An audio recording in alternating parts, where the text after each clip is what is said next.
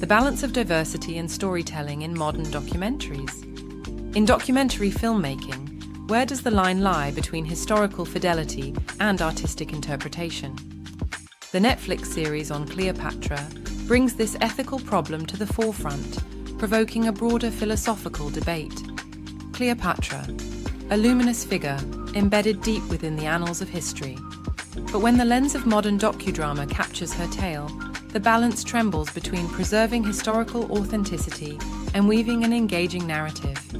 Documentaries, traditionally, have been gatekeepers of reality, bastions of truth. They carry a silent pact with the viewer. What you see is history, undiluted. But today's documentaries often intermingle fact with narrative flair. This evolution prompts us to question, does this blend dilute the essence of the documentary form? And more pressingly, is it ethically sound to compromise historical veracity for artistic engagement? The digital age amplifies these dilemmas. Platforms like Netflix face scrutiny at a scale unimagined before. Every deviation from perceived truth can trigger global dialogues. For many, Cleopatra's representation wasn't just about creative interpretation, but also about ethical truth-telling considerations.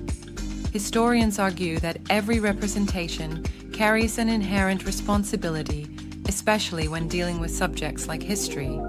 To warp, adjust, or beautify history, is it not akin to altering collective memory? And in doing so, are we not ethically accountable? Casting a woman of color to embody Cleopatra, who many scholars contend was of Greek descent with lighter skin, ignites a debate on the ramifications of prioritizing diversity over historical accuracy. While the motive to champion inclusivity is commendable, one must ponder the implications when historical veracity is sidestepped, embedding political ideology or progressive representation in fictional narratives is one matter. It's an entirely different scenario when applied to the non-fictional portrayal of an iconic historical figure like Cleopatra. By potentially altering her depiction of contemporary sensibilities, we might inadvertently misinform or mislead the audience, diluting the integrity of historical documentaries. Moreover, capitalizing on Cleopatra's undying fame and allure becomes a double-edged sword. While it undoubtedly drives engagement and viewership, the confluence of a potential diversity-driven portrayal with the magnetism of her legend raises concerns. Are the creators genuinely advocating for diversity, or are they leveraging a blend of historic allure and contemporary discourse to boost their production's appeal? Perhaps there's a middle ground.